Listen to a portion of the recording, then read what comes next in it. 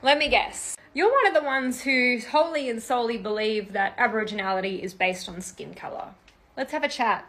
My grandkids won't be claiming anything because they simply will be Aboriginal, Wiradjuri and proud, just as I am, and just as thousands of us are. Because you might see my face, but there are thousands of us with this same sickening, tiring and distressing story that we have to keep telling whenever people like you question our Aboriginality. I've said it once, actually countless times, and we'll keep saying it until this country is educated enough to stop asking this question. We look like this because our families were raped and stolen. If you cannot separate skin colour from culture, you are a moron. First Nations people were nearly wiped out. Get used to seeing our faces.